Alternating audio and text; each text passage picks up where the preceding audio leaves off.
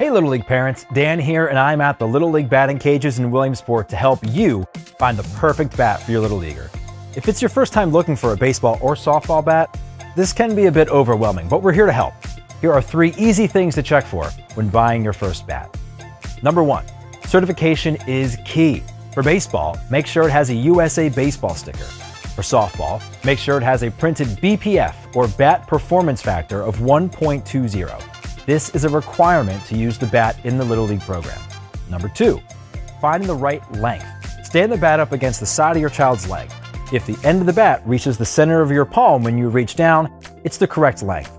For T-ball, it should not be longer than 26 inches. Number 3, figuring out the weight. You might hear this referred to as a drop, or the weight subtracted from the length. For T-ball, a drop 11 to drop 13 is most popular, but to determine if a bat is too heavy, here's one simple trick. Have your child hold the bat handle and extend their arm away from them. If they can't hold the bat extended for 30 to 45 seconds, the bat just might be too heavy for them.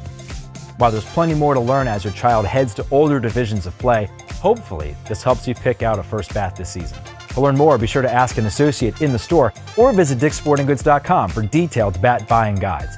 Most importantly, remember, have fun this Little League season.